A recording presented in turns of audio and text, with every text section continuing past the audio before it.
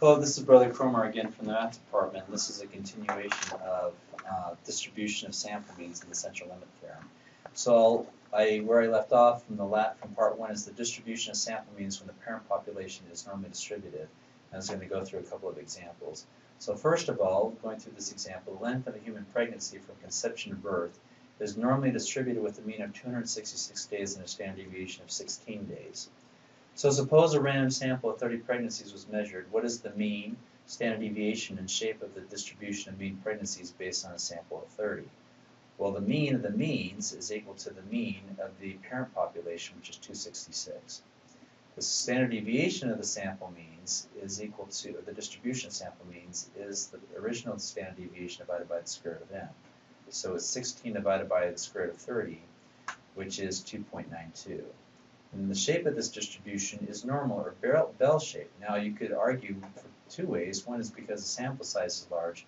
But more than that, the parent population is normally distributed. So by definition, regardless of the sample size, the shape of the distribution of sample means is normal.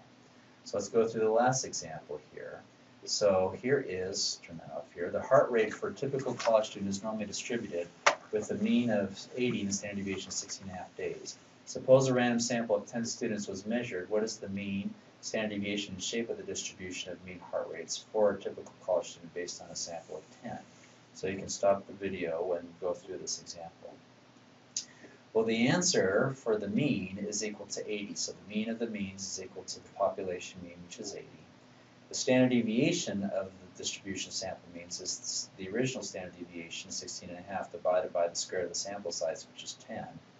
And the shape of the distribution, because the parent population is normal, the distribution of the distribution of sample means is also going to be normal. Okay. So one last slide I want to mention here is some key points. Okay. The key points are, first of all, the difference between the central limit theorem and the law of large numbers. So the central limit theorem is as the sample size increases and becomes large, the distribution of sample means becomes approximately normal. In contrast, the law of large numbers is the sample size and increases, so it starts off the same. The sample mean draws closer to the population mean. So this is covering accuracy. So you will need to make the distinction between these two definitions throughout the semester. Okay. When is the distribution of sample means normal? Well, there's two ways it could be normal.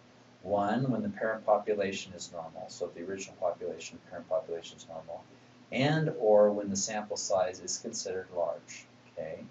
And then finally, the mean of the distribution of sample means equals the mean of the parent population, so this is how it's described symbolically. And then the standard deviation of the distribution of sample means equals the standard deviation of the parent population divided by the square root of the sample size.